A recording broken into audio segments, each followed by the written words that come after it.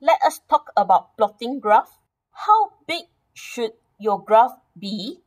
Here on the right hand side, if this is the entire graph space that they are given to you, if you just look carefully, you will notice that there are thicker lines in between.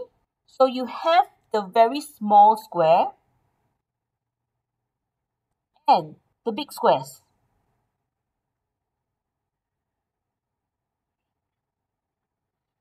So how big should your graph be? Count the number of big squares on the y-axis and also the number of big squares on the x.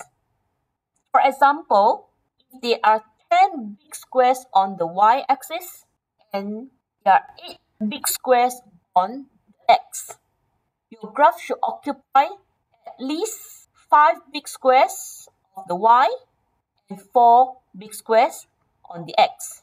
So at least half of the space given.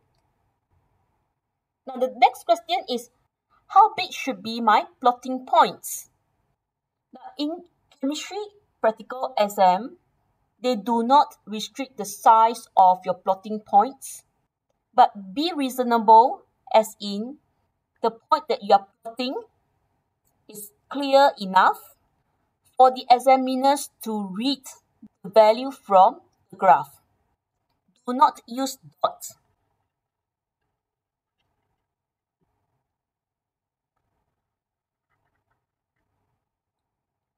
The third question is, do I round up the values before plotting? Let's look at an example.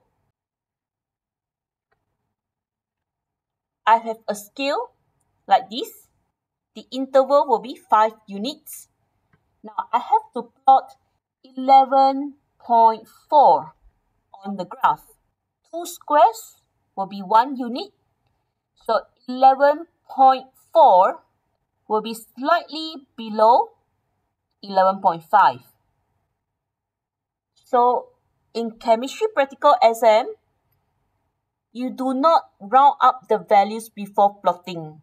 You plot your points as close as possible to the true values.